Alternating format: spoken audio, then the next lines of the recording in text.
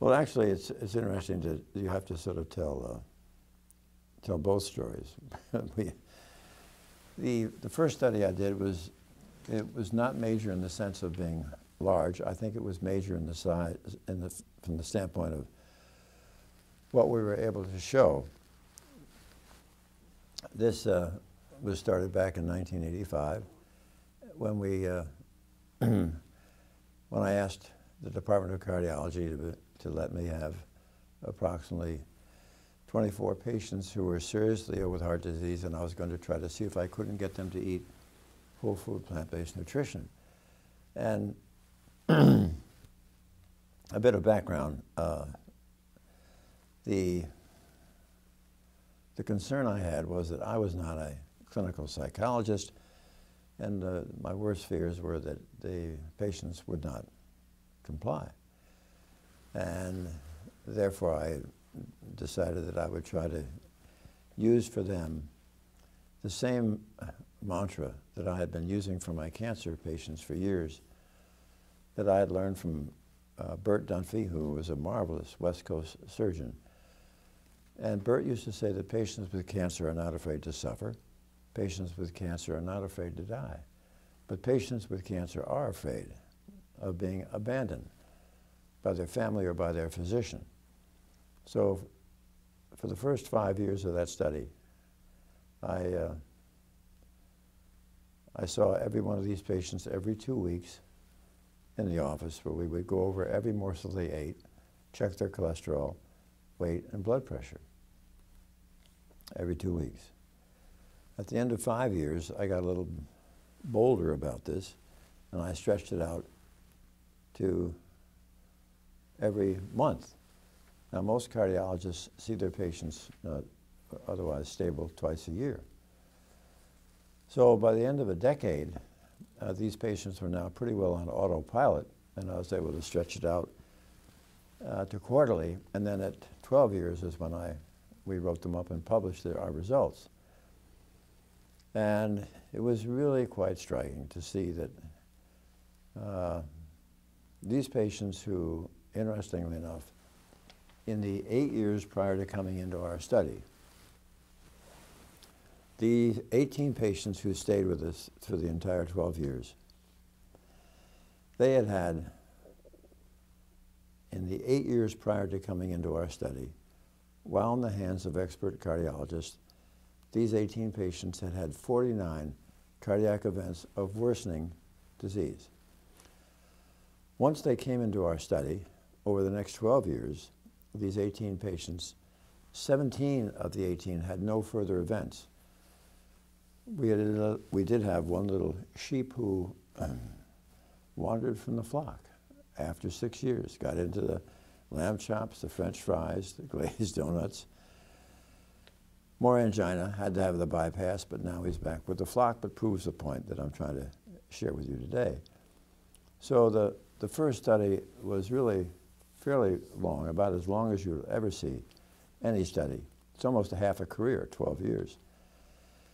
And it was so provocative that these results were, not only could we stop the disease, but we often saw measurable examples of disease reversal. And it was just the other day, one of the patients who had been told that when I started seeing her, and she was in her late 50s, she'd had 2 heart attacks, and she was told to go home and get a rocking chair. She lived over 30 years, just died, 90.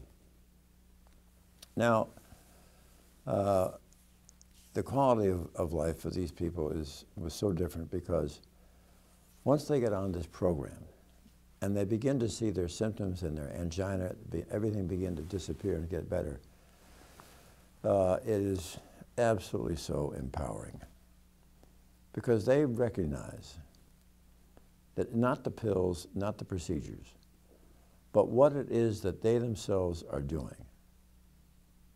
They have become the locus of control to absolutely annihilate this disease that was trying to destroy them.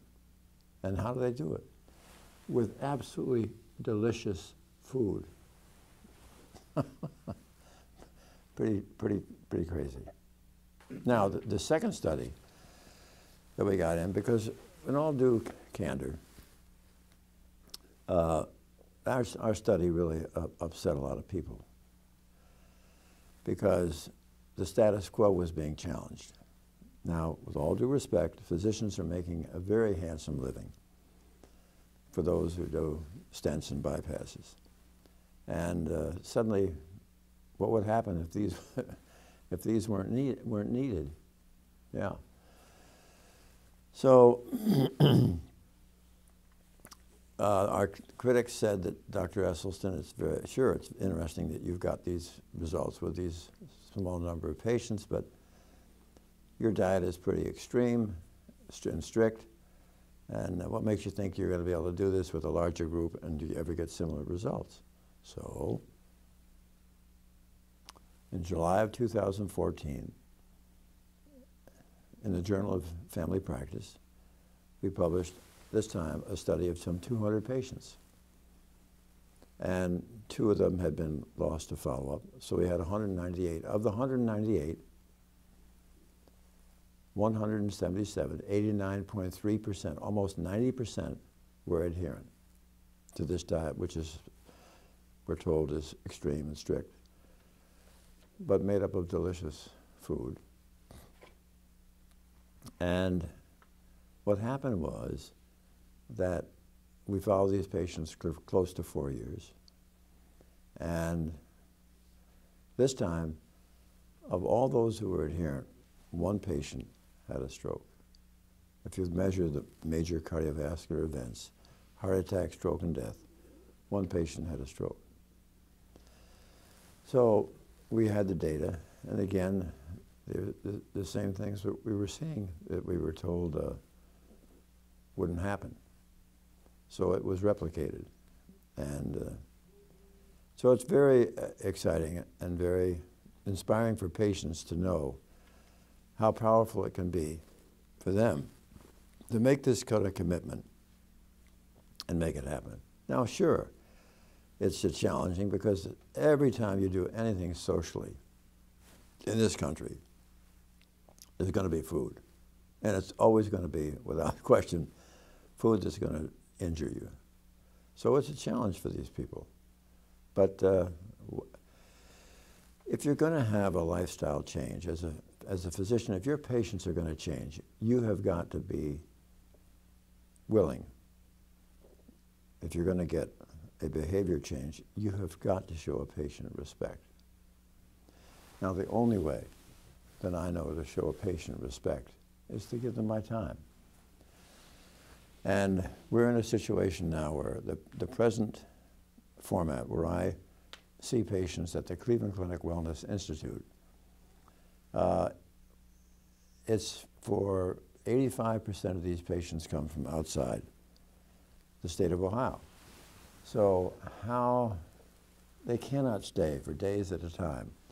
So we had to put together into one intensive counseling seminar for these patients, always and always, always with your spouse or significant other. You're wasting your time if you just talk to half of the couple.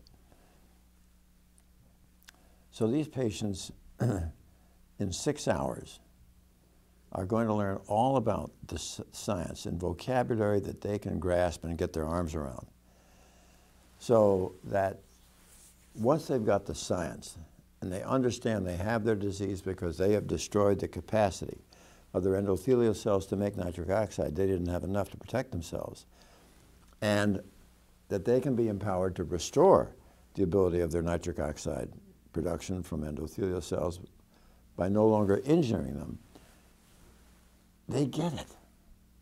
They absolutely get it. And why would there ever, and any circumstances you can think of when there's food, why would anybody who understands this say, oh, look, I haven't had this in a while, but boy, I'm looking forward to destroying some more of my endothelial cells. What? Nonsense. Anybody with heart disease and a brain in their head, once you have shared this information with them, they are empowered to absolutely to stop their disease. Yeah.